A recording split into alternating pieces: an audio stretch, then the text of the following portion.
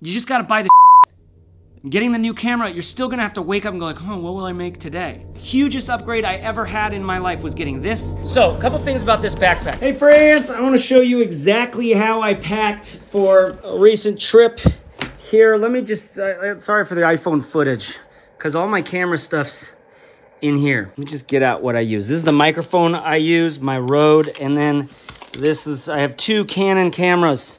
This one is an EOS R6. I think this is my R6 with a 15 to 35. And then this one has a 24 to 105. This is the EOS R. Now, in this trip, I actually had to bring a carry-on luggage and some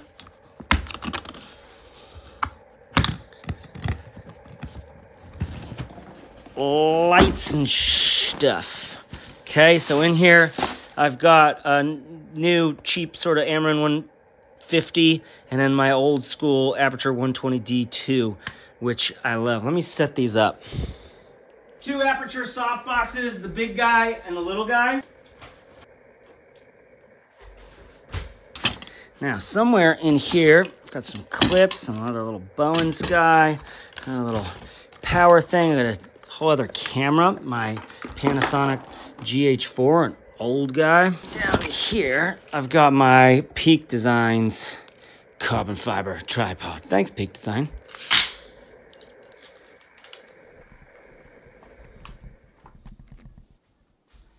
Okay, I want to show you talk through exactly what I travel with when I'm doing a film shoot.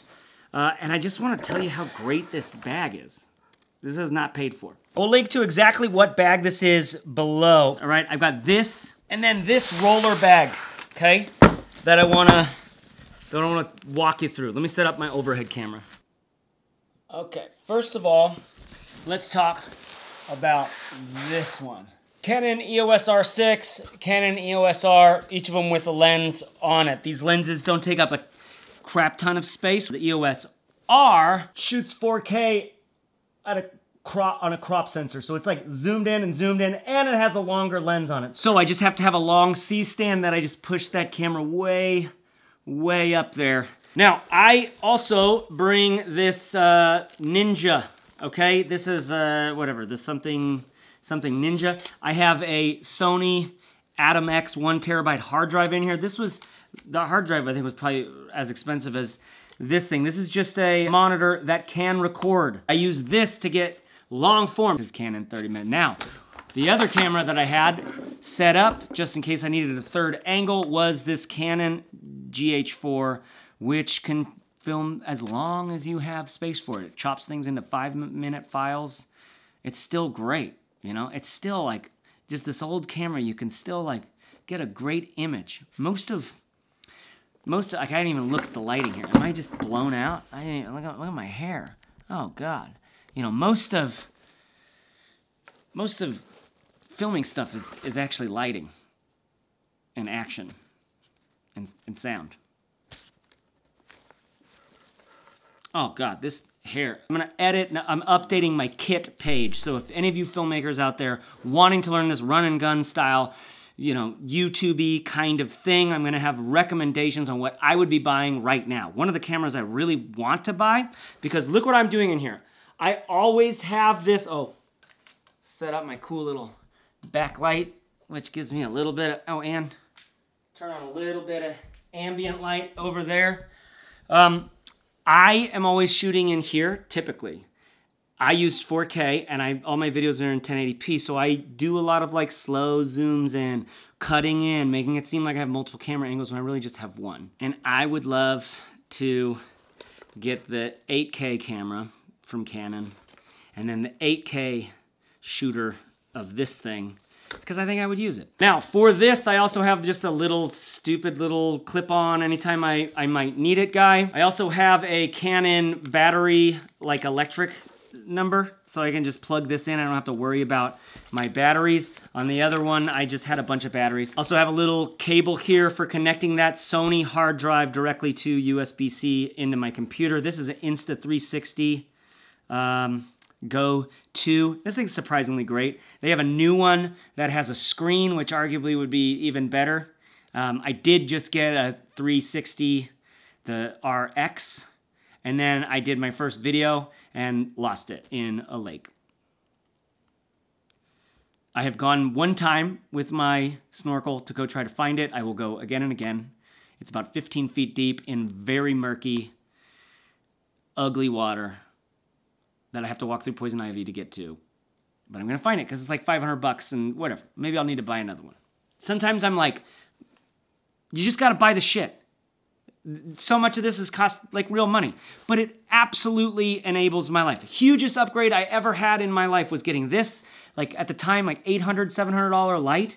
And then going over to these full-frame Canon cameras, it just felt like so sick. It just felt so good, and everything changed, and it made me more creative, maybe, but it just made me feel like a professional. Sometimes you gotta buy a new pair of running shoes before you take running seriously. But, that being said, buying the new shoes, you're still gonna resist running. Getting the new camera, you're still gonna have to wake up and go like, oh, what will I make today?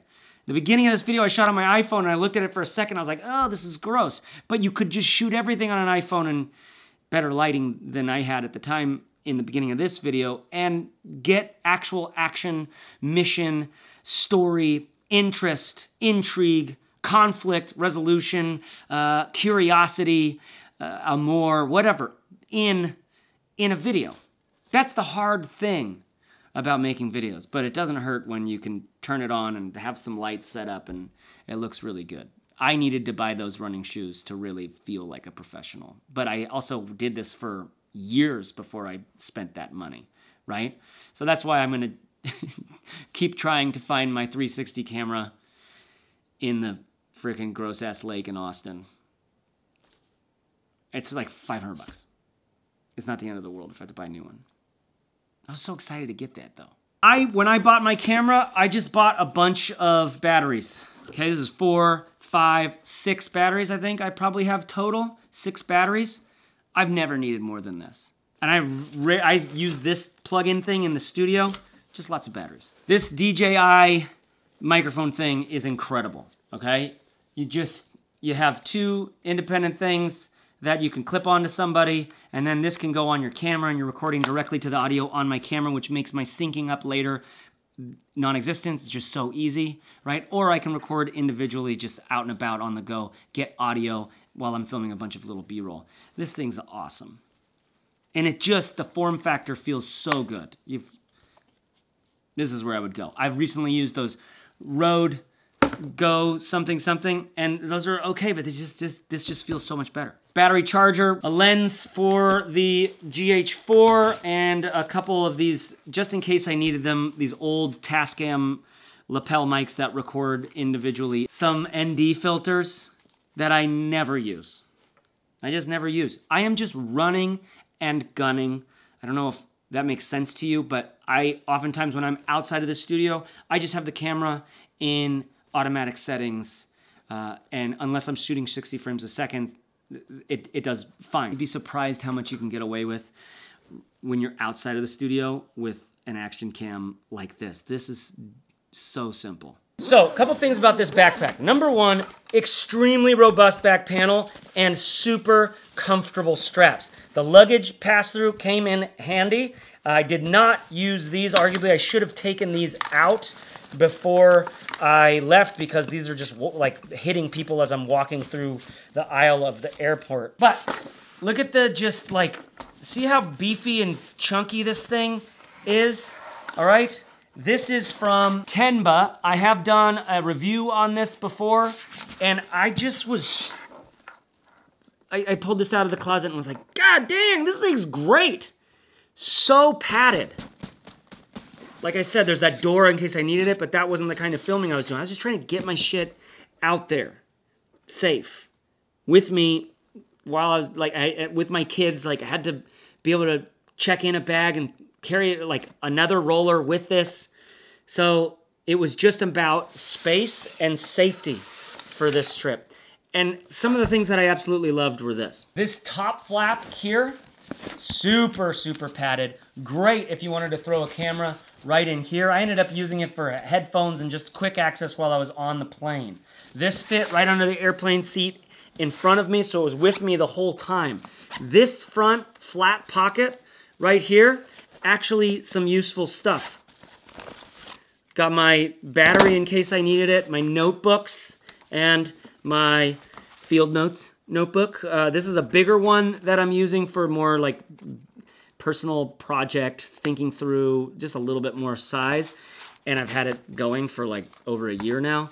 And this one is my like everyday just ramble, write some stuff in. This is their Expedition series, which has waterproof and tearproof paper. I'm not typically writing things down as I'm... Actually, while I recorded this interview, I did write down some notes. And I've gone back and looked through those notes. I've got this whole idea that you write things differently when you're writing by hand. You don't write as much, especially if it's in a little page with a little pen, this little Bellroy micro pen, which I freaking love. This whole thing in my pocket right here with the super like strong paper, it's been killer. But the interview itself was incredible, and while I was just sitting back there making sure the cameras and audio is working, I was taking notes like our culture has a problem with limitations, frailties, and endings. Okay? This is what one of this guy's takes on. We have a death-phobic culture, and he's been with thousands and thousands and thousands of people as they were dying and helped their families come to terms with it, and was working in hospice effectively like as like a minister of death in Canada, and has probably more experience there maybe than anybody at this time. And he thinks it's a real problem, our inability to comprehend that our endings happen, that limitations and frailties are something that we seek to resist or step beyond, and like to the detriment of our life right now. Anyways, more of a philosophical idea, but just the kind of stuff that's like going in the notebook. And then I did have a little like, you know, make sure you get the shot of Steven close up. Make sure you switch it to manual focus. And a little notebook like this is helpful when you're doing shoots like that, right? But USB-C cable for my headphones, my Focal Bathis, which I will link to at this time code. They're spendy, but they have a DAC mode, which means I plug USB-C into them, USB-C into my computer. Now I'm charging my headphones while I'm editing, and the sound's incredible. The noise cancellation is incredible. It's like right now they're $700, but they are worth every penny. I did not have to pay for them. Okay. I would pay for, like if something happened and everything went away and I had to start from scratch, I would start with those headphones. I would save up for them. Maybe. I don't know, it depends on how scrappy I was needing to be. If I was in the mode of like, let's do something nice for ourselves and like set up a digital, work digitally on bits and bops on the freaking computer screen for a living. Might as well make that nice, right? These are my musings. AirPods as well, arguably would have done just fine, though they tend to, you know, I don't know how much time you end up getting out of your AirPods. That wouldn't have lasted the whole flight. I could have just stopped working on the flight, but I did edit the whole thing on the way back, right? It's nice to not have to stop. There's a little like zipper out, like put a tripod right here. There's a water bottle compartment that's too tight, not big enough, wasn't big enough. I had to carry my water bottle by hand, but that's fine. I had it sitting next to me in the window, like. That is something that, like, if I was traveling all the time with this, that would be a bummer. I'd have to go with a smaller water bottle, which I don't like to do. But then the laptop is right here on the front of the bag. And it's been a long time since I've used this bag or any bag that puts the laptop in the front of the bag. Man, it just worked great. This bag was incredible. And then my favorite of all ever roller bags. Okay, this is literally what I traveled with. My Earth Runner sandals, which I went on a hike with. A spare shirt that I never wore. A spare shirt that I never wore. A long sleeve cotton shirt that I wear as my jammies. A pair of running shorts that I never wore. A pair of extra pants that I never wore. You see, like this was just a quick trip.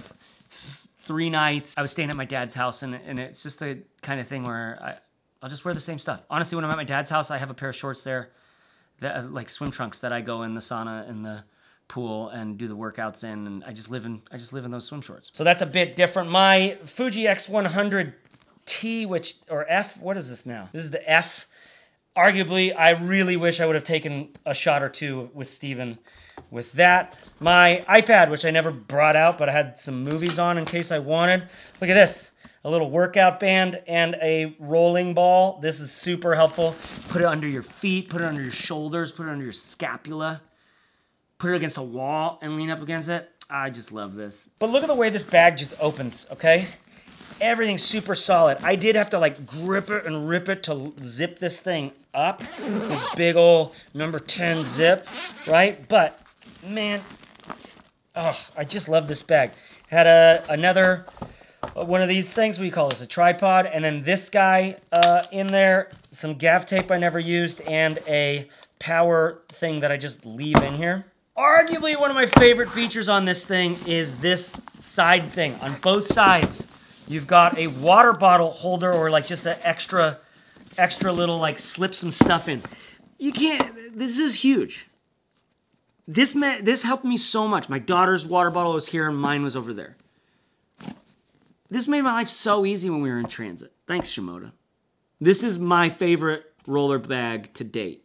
There isn't a roller, I am collecting roller luggage. If you have a one that you love on that, I'm just looking for some of the best of the best. If you're gonna invest the money in a roller bag, like what would you do? This has been my like most solid pick for a long time now. I love this thing. Links to it below. Support the channel. Thanks. Okay, I really just wanted to, like, as I was unpacking, I was like, wait, don't unpack. Just make a quick video on this. Because I wanted to shout out to Tenba about this bag, that they did an amazing job. And I can't remember what size this is. I'll mention in the description exactly what size that is. But, you know, this is, what questions do you have about my kit and my gear? If any. You just want to, what are you watching this video for? I was stoked to help out my co-parenting partner in this really great interview with a really cool dude who's, I just vibed with him a lot. This guy showed up and he was just like big hat, big scarf, Canadian tuxedo, like white denim Canadian tuxedo with a vest, and you're just like, whoa, bro. But I've been following him for years. Like, he's a gangster, total gangster, and that's he's, you know, his latest book's about becoming an elder. I had this saying that was, you know, there's this idea that where are the elders? You know, like, where are the grown-ups in the room? Where are they? Like Biden, Trump, neither of them feel like an actual grown-up. You know? Like, where are the grown-ups who are like, well, here's how physics works, and here's what we know about aging, and here's what really matters. They're just feeling forgotten and left behind, maybe, and like unsexy in a culture that is consumed or addicted or resistant, like la to anything that doesn't feel like fresh, innovative, new. I don't know, but as you know, I'm soundly in my midlife crisis, and I have the like pending divorce and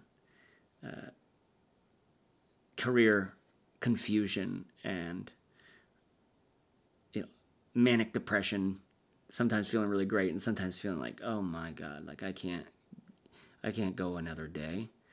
Death of my brother, total blow up in my family, to lose him. Now it's just me. So that's why it was important for me to go visit Dad and help Melissa do this filming. And I don't normally travel with all the lights and the camera and do all this stuff. I'll do that here. It's easy. I have everything. I can fit it all in the car. I can bring a bunch of stuff. When you have to travel on an airplane, it's just... But I was stoked to do it because I knew I'd get time with Dad, and it was all good. And the interview was really good. So I hope you have some fun shit to record. I hope you don't let the gear you think you need keep you from the creative projects you can do right now, which oftentimes are this, like a piece of paper, not even this, just printer paper, fucking right on your hand, away from really deciding to do something and doing it, right? You can't forget that. We must not forget this. So, anyways, that's all. I didn't really have a point in this video. It was just that. Show off my shit. Show off my shit. And also show, like, how disorganized and thrown together it all is. And how, like, when you're really, really good at something and you know exactly what you need to do, you can just... I didn't geek out about this at all. I just grabbed the first bag that looked big enough, and I have lots and lots of bags that are in Tupperware boxes in the storage shed, right? I'm just like, this one will be fine. Throw as much in there as possible. Grab. I knew I was going to take this. Grab it. I needed a big roller to throw this stuff in, which I was really worried about getting that huge softbox in. But you just go. You just go. As long as you have the batteries and the cameras and the lights and the audio and the notebook and the spare battery and some extra batteries on top of that. And maybe a audio backup thing. And like an iPad that has a little bit of like maybe some downloaded movies in case you don't edit on the plane. And probably bring another pair of pants. But even with that kind of like bring a few extra things, it wasn't all that much. I don't know. It seems like it's a lot, isn't it? I like getting to film stuff and record stuff. I'd like to show you some of my old videos from back in the day, but we'll stop there. I still owe you a video on how to be yourself. That's in here. Bye.